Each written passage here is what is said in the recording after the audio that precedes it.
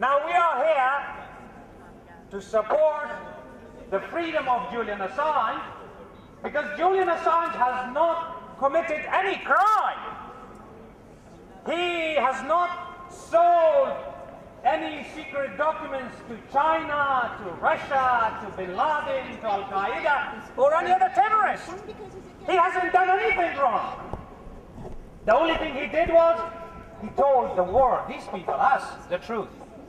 When I first read about the WikiLeaks, I was shocked. I was shocked. I would tell you 3 documents that's why it brings me here every day. The first is about the drug trade. How Pentagon used the drug trade to make money and to sponsor the Taliban, Al-Qaeda and ISI of Tawatwa, Pakistan. The second document is about the bombings of weddings. One American soldier in the documents writes, how come the Pentagon is sponsoring the art makeup and makeup shops in Afghanistan for ladies to learn how to do the makeup? They finance them. But at the same time, they bomb those children in the weddings in the villages when they use henna for their makeup. What is this? If you're a soldier, if you know about these truths, would you be able to keep it secret? Absolutely not. That's why it came out. These truths themselves exploded.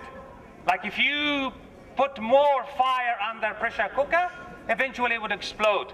The truth exploded, came out to us, because nobody could held on to it to keep it a secret and suppress it and put a snip on it. The other is about BAZI. BAZI is a subculture in Afghanistan which the pedophiles and the criminal warlords, they use 12 to 15-year-old boys and girls as their sex slaves. They kidnap from poor families boys and girls, and they use them in their parties to dance for them, bangles around their hands and their legs.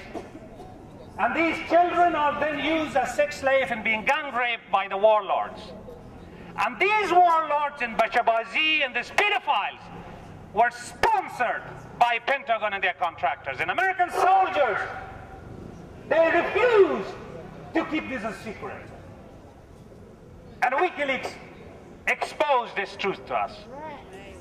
Now, if you are exposing a pedophile who is committing crimes against children, if you expose that one, is it a crime?